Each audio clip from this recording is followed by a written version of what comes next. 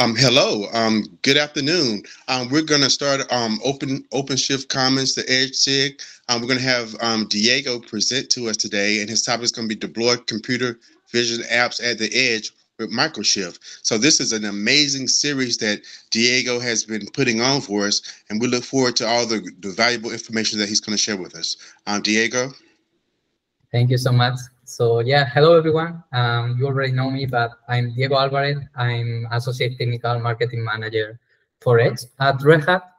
And yeah, here starts the last episode of this Computer Vision at the Edge series. So today we are going to take into account all we did on the previous episodes, and we are going to use it to build and deploy the computer vision application, and then use it and see it working from the edge on top of MicroShift. So before starting, I would like to do some recap, as always. So if you remember, we had two different elements in our environment. We had the data center that we moved closer to the edge because, well, we saw that there were some advantages when we were training models at the edge. But also we had the edge device itself where we are going to run the application. So on the data center side, we deployed single node OpenShift because, well, typically you will have a full cluster, but if we are moving everything to the edge, we have some resource constraints, limitations. So we had to go for a smaller footprint, and that's single node OpenShift. That provides the same experience as a full cluster, apart from not having high availability, for example. But yeah, we deploy single node OpenShift using the assisted installer. Then we install the Red Hat OpenShift AI operator on top of it. So this is the platform that we were going to use to train the model. But before that, we had to provide some storage to the single node, and also we had to expose the GPU. So once we had the OpenShift AI platform installed and running, on the last episode, we labeled a custom dataset with animal images. So once we had the dataset prepared, we imported it into OpenShift AI, and we used those images and labels to train the YOLO model. So that's the last thing we did on the last episode. For today, what we are going to do is using that model so it can be embedded into a containerized image. We are going to push that image into a registry, and then we are going to start setting up the edge device. So for the edge device, there are two different approaches. The one that is shown on the demo is using OpenShift virtualization, but also you can, of course, have another virtual machine outside the single node. So I will show you both approaches. But yeah, we are going to install Red Hat Enterprise Linux 9.4, and on top of it, we are going to install MicroShift. So both components are part of Red Hat Device Edge. So before going into the demo, I would like to start talking a little bit about Red Hat Device Edge. So we all know that Edge could be different depending on the use cases, depending on the limitation and different scenarios. So sometimes it's difficult to provide like a definition for Edge. So Red Hat Device Edge have to be flexible to provide different capabilities to cover all the different scenarios at the edge. So that's the idea. Red Hat Device Edge uses some Red Hat technologies to provide edge-optimized capabilities to meet all the different aspects and differences that we can see at the edge, like use cases, different devices, limitations in terms of resources, network, different location for those devices.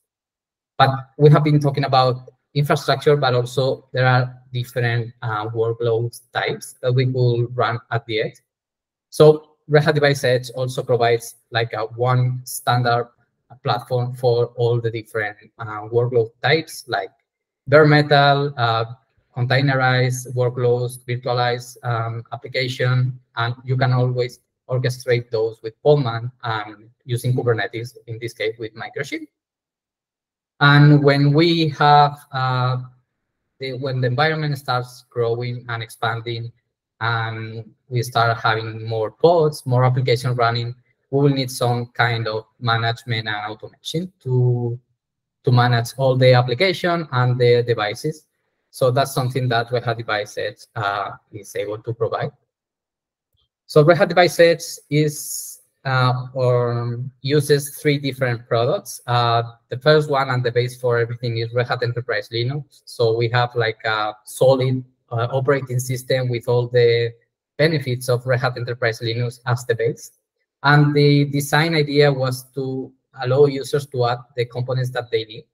So as I said, if we want to orchestrate Kubernetes, we will need Kubernetes distribution, and that's MicroShift. So MicroShift is Red Hat's lightweight Kubernetes distribution for Edge. With MicroShift, you can orchestrate containers with a small footprint. And as I said before, also when we need to manage different workloads and different devices, you need some kind of automation that comes from Ansible. So those are the 3 products that are included with Red Hat Devices. In this demo, we are only using Red Hat Enterprise Linux and MicroShift. So that's the one that I want to talk a little bit more. So this is the design of Red Hat Devices with MicroShift. As I said, we can run Red Hat Devices on physical, virtual, the cloud, and the edge, of course. And we have the base operating system that could be Red Hat Enterprise Linux with the RPM binaries, or Red Hat Enterprise Linux for Edge, the OS3 base approach, with all the features that already comes with this operating system, like security, over-there updates, some kind of monitoring and logging. And then if we want to have a Kubernetes layer, orchestration layer, we need to install MicroShift. So MicroShift gives us the possibility to orchestrate those containers, but also provide some other services like networking, ingress, and also the operator lifecycle manager that could be installed as optional. But yeah, the idea is that MicroShift is not OpenShift, although you can deploy the same workloads, but the lifecycle could be difficult. But yeah, MicroShift and OpenShift shares some parts of code. For example, the same networking stack, the storage, for example, also is quite similar. But yeah, that's the basic like design of Red Hat Device Edge and MicroShift. So now that we know all this, I think we can jump to the demo itself. So if you remember, we finished our last meeting with the model training. So this was my notebook that I ran on OpenShift AI. So here we have all the data set that we labeled before we trained the model using that data. And we obtained some weights file that is here. And we use that weights file to validate the model. So this file contains all the information so the YOLO model can understand and recognize the animals that we specified during the training. So as we saw, the model was working quite well, and it was able to detect the brown bear with high precision. So the last step we did was exporting this model into ONNX format. So that's a standard extension, so we can transport the model to the edge. So yeah, when we converted it into ONNX, the results were saved in the train weights based ONNX file. So that's what we have here. And the first step will be downloading this file, because that's the file we are going to embed into the container image. So let me see if I can download. Okay, here it starts. But yeah, we will need this model into a container image because we don't want to have the model running on a server and then sending the detections from the server to the edge. So we want everything running locally on the edge. So that's what we are going to do. This way, we are going to embed this model directly into the container image that will run on the edge device. So we have here the ONNX file, and we are going to move it to the application folder. So this is my application folder. Here I have all the files that I need to build this image. So if I want to use Podman build, of course, I will need a container file. And this container file will use all the different files that are stored here on those folders. So the first step will be moving this. Well, actually, let me rename the download. So cd download.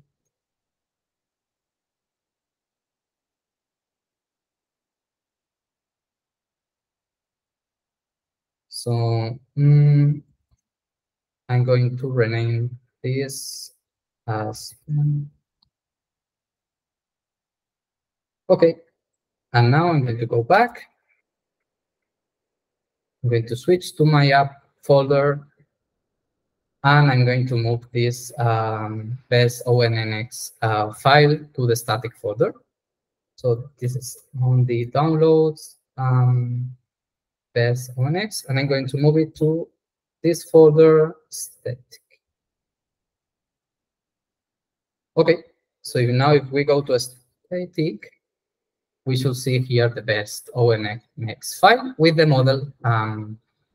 So we can start building the application. So instead of showing you the files from the terminal, I have opened the same folder on my on this environment. So here we have the container file. We needed to build the application. So the base image we are going to use is an UBI9 plus Python image. We're going to set up the working directory. We are going to install some dependencies and the requirements for the YOLO model. And finally, we are going to copy all the contents in this folder into the working directory. And the last step will be running the AppPI script. So let's take a look to this script. As you can see, it's quite simple. All we are doing here is importing some packages, and we are starting a Flask server. So we are using this Flask server because we want to access the application from a graphical interface that is going to be running at the edge. So we start the Flask server, and this Flask server is going to render the template that is stored in the templates index HTML. And here is where all the logics for the graphical interface are defined. So we have here the name for the application, the structure for the graphical interface, but also we are specifying here the video input that we are going to use to recognize the animals. And also here we are specifying the object detector JavaScript code where basically the magic happens. So here in this object detector folder file, we'll see all the logics to start using our YOLO model. So let's take a look to it. As you can see here, we are specifying the dataset classes. Those are the ones that I showed you on the last episode. And here starts all the logics for this application. Basically, when I press the play button, it will take the first frame of the video and it's going to prepare it so it can be used from the model. So once the first frame is prepared, we are going to use a worker to detect the animals on that frame. So we are using a different script, a worker, because we wanted to avoid overloading the same thread. So we split the task into two different files. So yeah, as I said, we are sending the image to the worker. So if we take a look to the worker, we see that what we do is running the model, and this function is going to use the model that we just downloaded to detect the animal. So that was the reason why we had to import the ONNX file here, because we're going to use it locally to detect animals on each frame of the video. So once we have the detections and the labels, we are going to send all the outputs back to the object detector. And now we are going to do some, we're going to get some statistics from those. So we are going to get the label that comes from the worker, and we are going to look up for this label in this CSV file that I created. So this CSV file has all the animals that we saw, and I added like the location, a description, and everything. So we are going to look up for the first label, and we are going to complete the rest of the fields with all the descriptions, habitat, etc. So that's the idea, and that's why we had to detect the animals and use the label for. So yeah, that's the application, and that's the reason why we had to embed this model here. So now that we know how it works, we can start building the image. So I'm going to do it from here. I'm in the app application, and the first thing will be Podman build. I'm going to tag this image to match my Quai repository. So that will be quai.io Alvarez. Oh, there's a typo here. And we are going to provide a name for this application. Let's call it app. This is the tag, the latest, and we're going to specify the path from where it will start creating the image. So this is the current path. So it's going to look up for the container file to start building the image. So let's run this. And it should take a little bit to complete all the steps. So usually you will need more time to build this image, but as I did before, I already have some of the layers already downloaded, for example, and the requirements already installed. So that's the reason why it took less time than usual. So now if I do Podman images, I can see here the app that I just created. So that's it. The next step will be just pushing this application into the Quai repository. For this, we are going to do Podman push and the name of the image.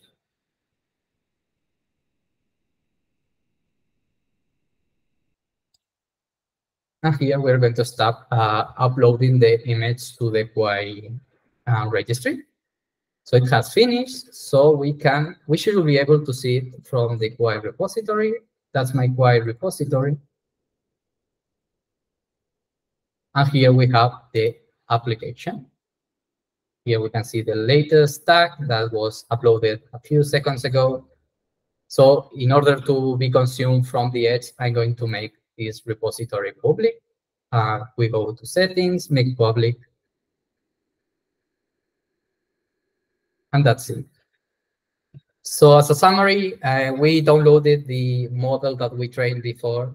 We embedded it into a containerized image, and we build and push that image into Quai so it can be consumed right now from the edge. So that was the first part. So now we can focus on the edge device itself. So as I told you before, there are two different approaches. I will show you both of them. So the one that is explained on the demo is using OpenShift virtualization. So we are going to use a virtual machine to emulate the edge device, as we don't have one handle here. So we are going to go to the OCP web console. If you remember, we had here all the operators that I showed you before. We provided storage, GPU operator, the node feature discovery, and OpenShift AI, of course. And we are going to install another one, and that's OpenShift virtualization.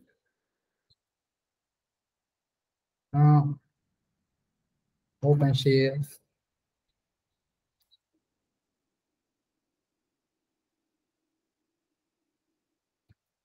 virtualization. Okay, as always, we don't need to modify any of those parameters. We can go with the default values and we press install. So right now we are installing the operator, and in a couple of seconds we will need to install the operand itself. So yeah, let's wait a couple of seconds. We can always track the deployments from the pods tab. But yeah, we will see all of them running once we create the operator. 1 second, install operators.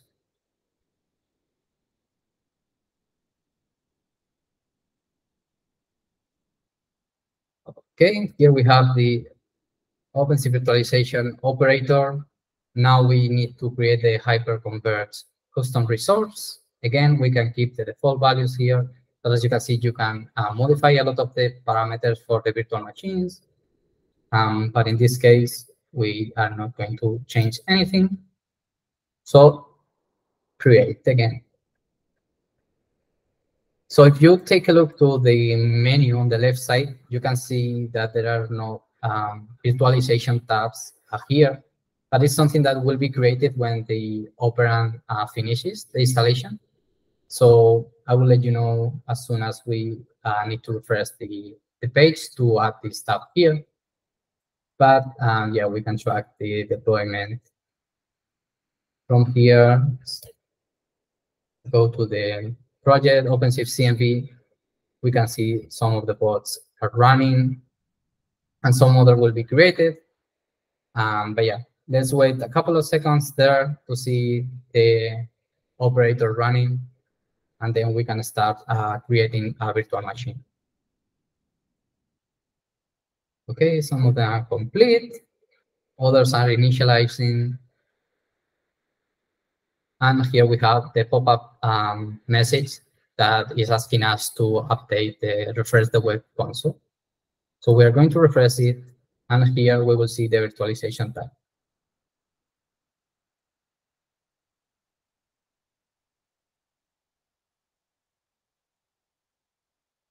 Here it is. We have the virtualization tab. So here is where we are going to create the virtual machines. So we can create virtual machine from this button, and we can select instance type or templates. I'm going to do it from a template. So here we have different templates that we can use with different operating system. If we wait a couple of minutes, we will see that some of these templates will have a boot source. This means that the PVC that is underneath each operating system will be already configured with the operating system itself. So yeah, if we go to storage, we should see here some PVCs starting to being created and attaching those operating system with each template. But if we don't want to wait, we can always do it manually. So I'm going to select the RHEL 9 VM. And here we have a lot of different parameters that we can configure. Of course, we can select the CPU and the memory. I can add more resources if needed. Let's save them. I can change the virtual machine name. I will call it Edge. I can modify the password for the cloud user. In this case, Red Hat 123. The disk size 40 and the disk source. So if we wait those minutes, the template default will install the operating system automatically. But also we can specify the image that we want to embed into the PVC with this option. URL creates PVC, and we need to specify here the software that we want to download into the PVC. So I'm going to open this link. And as I will be installing MicroShift 4.16, I will need Red Hat Enterprise Linux 9.4. So this is the version that we need. And as I'm going to create a VM, I will get this image. So copy link address, and we can paste it here. So those are the things that we need to modify. Always we can also create or attach new volumes, for example, like storage to add more storage. We go to ask this, we can add a new disk. And as you can see, the storage class was the default one that we configured during the first or second episodes. So we are adding here another extra disk, and we can create a virtual machine. So that's how easy you can create a virtual machine from OpenShift with OpenShift virtualization. If we go to diagnostics, we should be able to see how the PVCs are being populated with the operating system that we specify from this page. So yeah, right now we'll start the population, and we'll start downloading all the contents into those PVCs.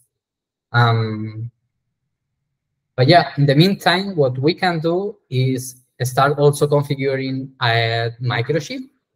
So as I told you, we can use OpenShift virtualization to create the virtual machine. But also, if we want to have a virtual machine outside our single node, for example, we can create other virtual machines in our laptop, for example. So that's what I did here. I already have a virtual machine with RHEL 9.4 installed. So this is my virtual machine that is running on my laptop locally, so it's not on the same host as single node OpenShift. So if I run this,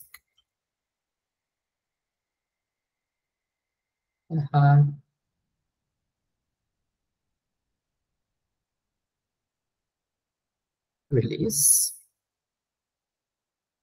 you can see that I have my RHEL 9.4 operating system installed here. Okay, so next step will be installing MicroShift. So that's why I have here the MicroShift documentation, just to show you how easy it is to set up MicroShift. So in a couple of minutes, maybe 10 minutes or so, you will have MicroShift running on your virtual machine.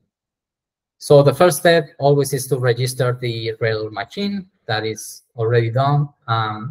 So right now we are going to enable those repositories.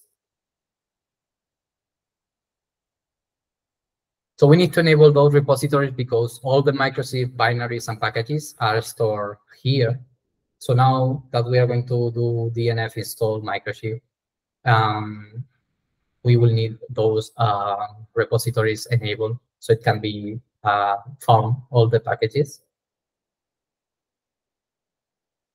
So let's wait 1 second.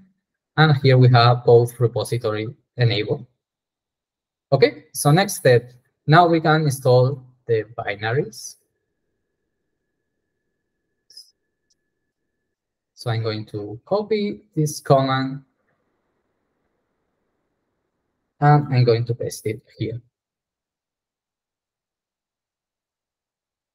So it will depend on your internet connection, but in order to accelerate the process, I already installed all the packages before.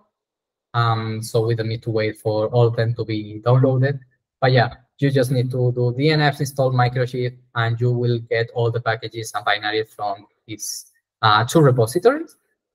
So the next step will be downloading the OpenShift pull secret. We will need this OpenShift pull secret when we start the MicroShift service because we will need to pull some images, and we need to authenticate against those registries with this OpenShift pull secret. So I will go to the Hybrid Cloud console, and we can download this pull secret from this web page. This is the same web page we use for the assisted storage installation, for example.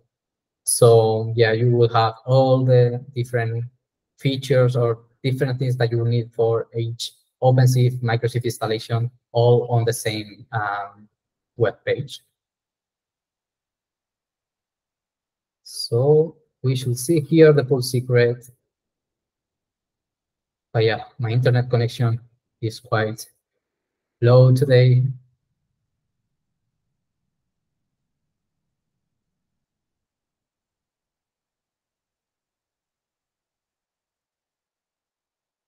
Let's see.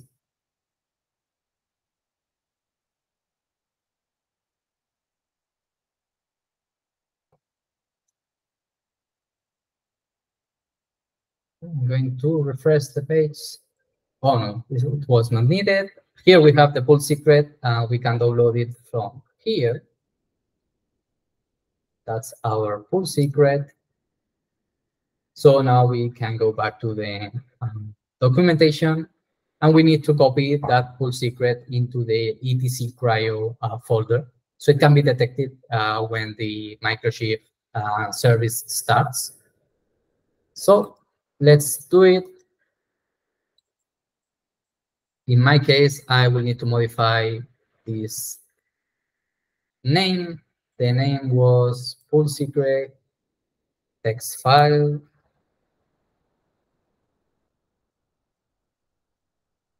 And we can find it on the downloads folder.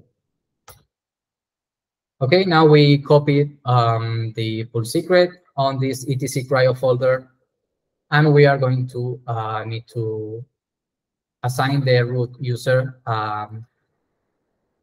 to this file. So the owner will be root, and also we are going to provide the root user write and read privileges on this file. That's it. And the last step will be enabling the firewall. So this is something that I already did, but we are going to run the commands because it will not hurt anyone. So yeah, as you can see, it's already enabled. We are going to see if the second zone is also enabled here. And finally, we're going to reload the firewall service. Okay, that's it. So yeah, we have everything set up. So the next step will be starting the MicroShift service. So if we take a look to the documentation, we can see that there are some other features that we can enable, like the operator lifecycle manager, as I told you. So right now you can also install operators on MicroShift using this feature. Also, you can enable GitOps on MicroShift in case you want to keep some tracking on your versionings, etc. And finally, you can also enable Multus in case you want to attach new networks to pods. But in this case, we will not need any of them. So we can go directly to the next step, and that will be starting MicroShift.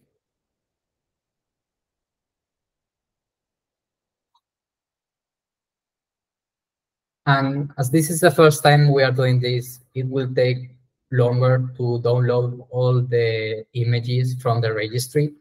So we should expect, we will need to wait a couple of minutes here. But if this is not the first time you are starting MicroShift, it will be easier and faster. So yeah, let's wait for MicroShift to come up. In the meantime, we can take a look to the virtual machine that we were creating here. If you remember, we were in the diagnostic page because we wanted to see how the operating system that we specified was imported. So here we can see that it succeeded, and we have the operating system already in the PVC. So if we go to PVCs, we can see both of them, the empty disk that we specified, and also the PVC for the virtual machine with the operating system. Okay, so the virtual machine should be ready. Yeah, here we have it running. So we can access the console from this page. Here you can see that the RHEL 9.4 operating system was detected. That's the one that we specify. We have the CPU and the memory we configured during installation. So we can access the web console from here.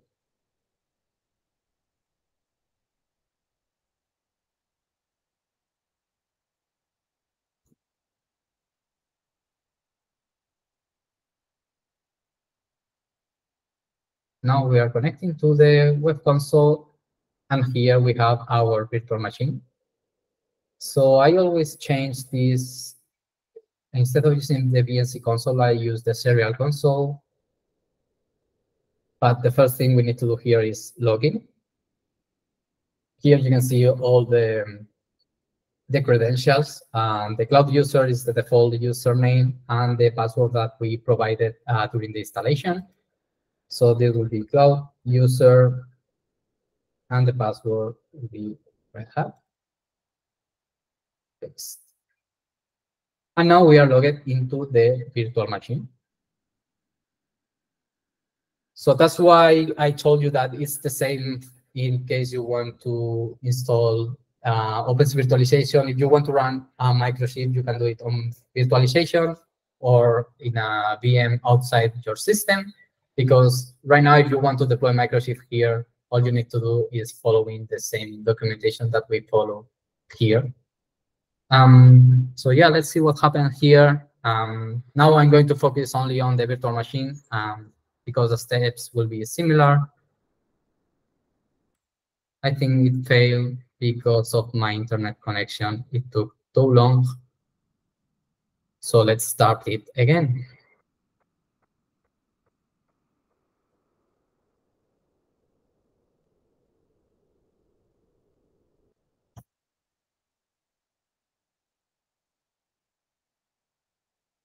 Okay.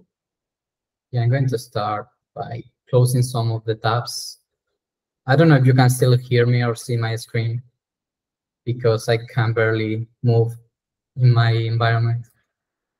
Yep, we Yeah, can okay. still see you. Let me see if I can close. We are not going to need this code anymore. We already pushed the image, so we will not need it. And also we can close this.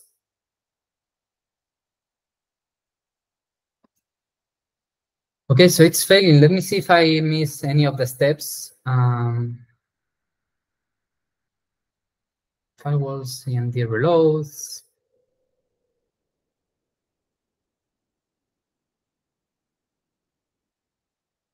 Okay, I think we still have some time. I'm going to try to delete the deployment and do it again. So if we want to delete MicroShift, we can do sudo MicroShift in app data. Let me see if this works. Oh yeah, of course, the command is not found because MicroShift is not enabled yet. There's a typo in the cleanup, in fact. Sorry.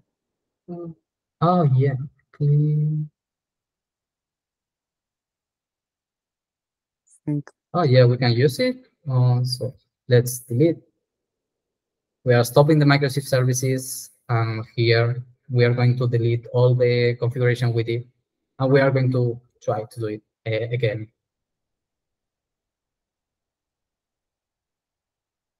But yeah, I think it was failing. If I didn't miss any of the steps, I think it failed because my internet connection, as you could see, everything was stuck. So, but yeah, I did it a couple of times before and it worked, just following the documentations, quite straightforward. So let's try to do it again live. If not, I already have another virtual machine, so we can focus on the deployment.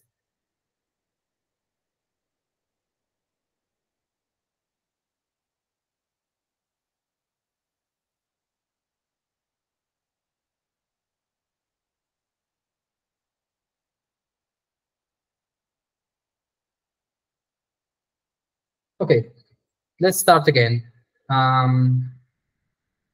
Let's start by enabling the repositories.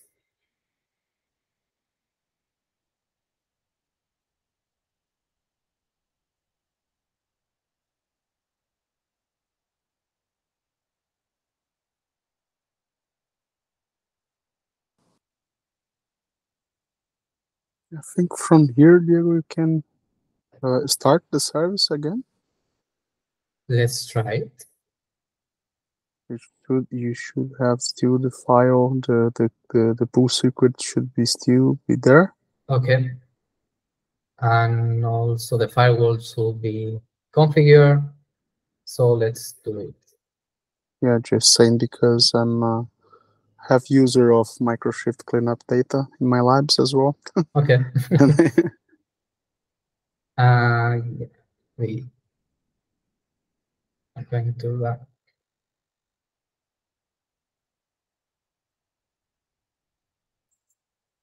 Okay, let's do it again.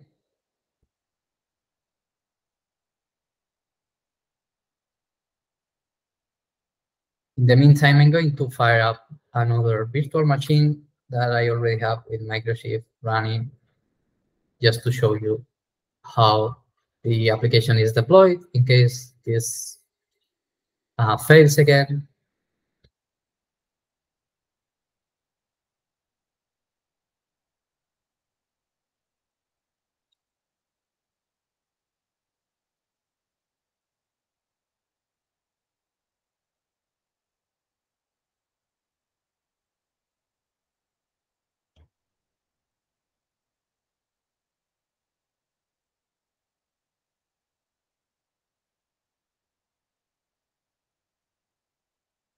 But yeah, in the meantime, maybe let's take a look to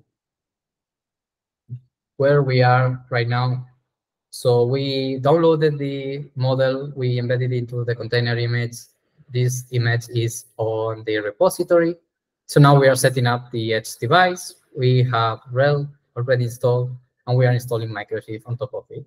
So now with MicroShift, we should be able to deploy the application itself with just a deployment. We are going to expose that deployment to create a service, and we are going to expose the service to create a route to access the application. So that's what we are trying to do here. So MicroShift is still starting. This is a new virtual machine.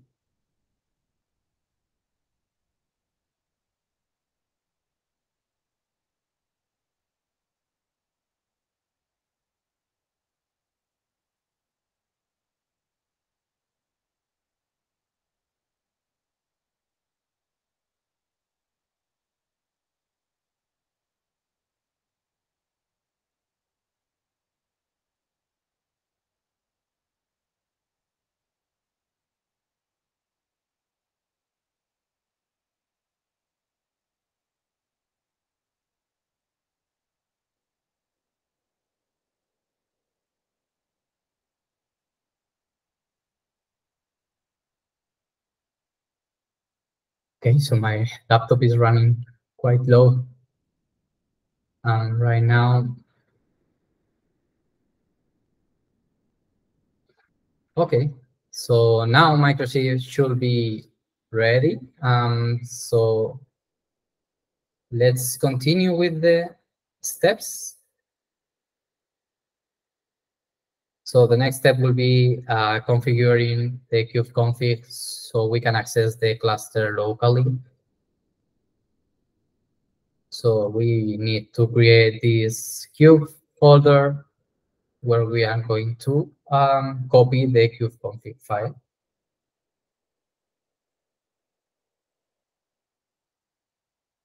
Okay, that's the folder. And now let's move the kubeconfig from the MicroShift folder to the kube folder that we just created.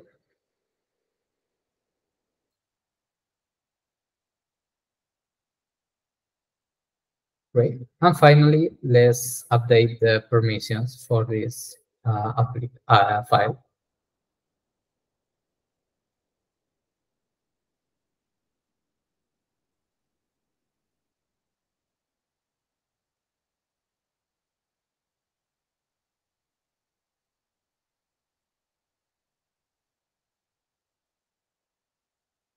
Great. So if everything is correct, we should be able to see some pods starting. So we can now run OC get pods in all namespaces.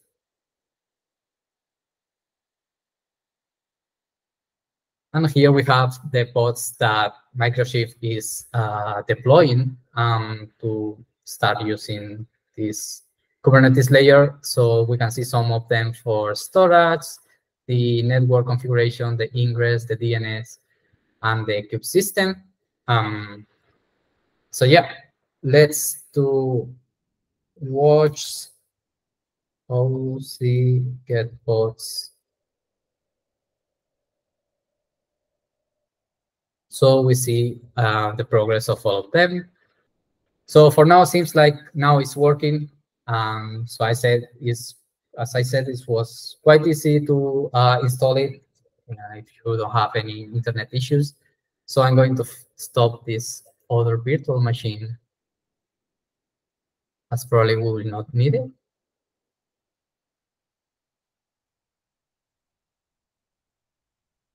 Okay, we can see some pods are running, some others are failing because they are waiting for other pods to come up.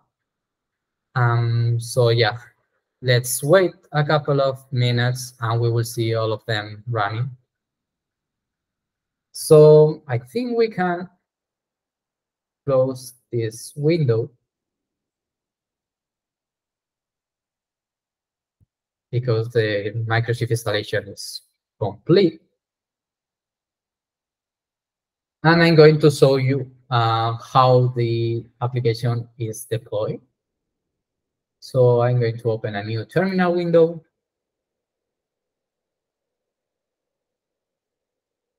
And here I have my application folder with the deployment YAML. So let's take a look at the deployment, being deployment YAML. I'm going to make it a little bit bigger. But this is all you need for the deployment, to deploy an application. So as you can see, it's quite simple. It will be a deployment. The name will be Safari. And we are going to pull the image that we uploaded to the Quay repository. So that's the reason why we had to upload it into Quay. So if you want to deploy your own application, you just need to change this sentence. Instead of using my repository, you can use yours and the application you want to deploy. And we are going to export also the port 5000, and that's all you need. So yeah, we can close this YAML. And once we have all the pods running, we can start with the deployment. So yeah, again, apologize because, well, this is something quite easy that you can do it in 10 minutes, but as I'm sharing my screen at the same time, it's taking longer. And sometimes it fails because it has to wait for a long time. But yeah, it's quite straightforward and you will not have any issues installing MicroShift. So let's keep waiting more time. But yeah, in the meantime, we can review the blog post. So as a reminder, we have all the blog posts in the Red Hat developer blog. So this is the last episode, but you can access all the different episodes that we saw before from the index. And here it is where I explain how to do it on OpenShift virtualization. That's what we did. We deployed OpenShift virtualization. We waited for the pods to come up. And then we created the RHEL 9.4 VM. So as I said, you need to register your RHEL machine. And then here is a step that is different. As in my virtual machine outside the host, I installed the server with graphical interface. But when you install this from OpenShift virtualization, you will need to specify that you want to install the graphical interface version. So that's the first step, installing the graphical interface version. But then you will need to do the same steps. So enabling the repositories, installing MicroShift, moving the pull secret to the etc cryo folder, provide the right permissions to the root users, and then enable MicroShift. And another thing that is different in this case is the OVN configuration, because MicroShift by default expects a maximum transfer unit of 1,500, but part of these MTUs is used for encapsulation with OpenShift virtualization. So the result is that the MTU, the real MTU in this virtual machine is smaller. In this case is 1,400. So you need to change that value on the MicroShift configuration. But yeah, just open this file, specify the new MTU, and restart the service. And then again, to access the cluster, create the cube folder, move the cube config, and provide the right permission, and you will get the same pods running. So that's why it's quite easy to understand, because we have both approaches, but basically both of them are quite similar. So yeah, that's what was explained on the blog post. Yeah, we're still waiting for some of the pods to come up. I think we don't have a lot of time, so again, I will try to spin up the other virtual machine and see if we can deploy the application there. If not, you will need to believe me, and I will show you how it's done from the video.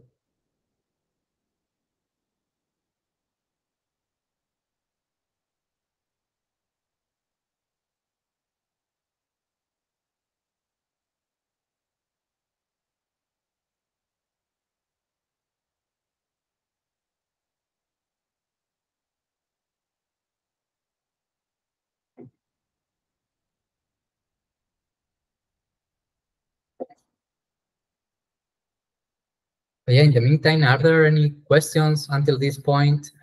I don't know if everything is clear, although we had to go back and forward a couple of times.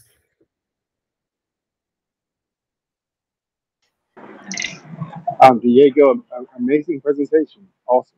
Yeah, thanks. Apologize because it didn't work everything at the first try, but yeah, we are trying to make it work live. Thank you, Diego. Want me to stop the recording? Well, maybe I can. The last thing we can do is showing the application deployment from the video, as we don't have much more time. So yeah. Sounds great. This is the video that is at the end of the blog post. And here you can see the same deployment that we saw before. So all you need to do is deploying the deployment YAML. It will create the deployment. Now we are going to expose this deployment so it can create the service. And as you can see, this service has a cluster IP, and that's the IP that we are going to reach to access the application. Finally, we are going to expose this service to create a route, and that's the route that is created, Safari default apps example.com.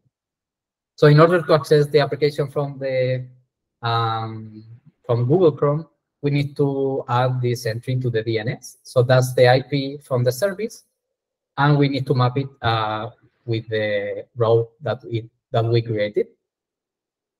So finally, the last step will be, well, here I'm opening the graphical interface from my virtual machine. And all we need to do is go to the Google Chrome, try to search this Safari default application, and always remember to attach the port that we exposed. And this is the application. So as I told you, we are using this YOLO model here to detect the animals. We are using the label to get the information for each animal. And you can see that the bounding boxes and the animal detector are preloaded on each frame. So yeah, this was the application. I mean, for me, the most important part was to explain how you deploy applications from a data center to the edge. So it doesn't matter what applications you use. It doesn't matter what model you are using here. The important is to understand how easy it is to do it and to start looking your own opportunities and start testing your own applications. So that was the application that we couldn't see here. Let's see. Yeah, we still have some pods creating. So I'm going to finish my speech here. As always, remember that you have here all the different episodes, all the different videos. So if you miss some of them, you can always read and watch the videos for each step on this demo. And again, thanks again for having me here during this month and a half, I think. Yeah, it was a pity I couldn't show you the application running live, but yeah, that's what happens when we are sharing at the same time we are doing a live demo. But yeah, again, thanks for having me here. Hey, thank you. It was an amazing series. We look forward to having more of these. Thank you so much. Yeah, thank you so much. Again, I will try to improve or at least practice a little bit when I'm sharing my screen, because it's completely different when I'm sharing how everything is deployed and the internet connection. So yeah, when I am offline, everything works. But now that I'm sharing, everything crashes. But yeah, the steps are the same for both. So yeah, I hope it was clear at least.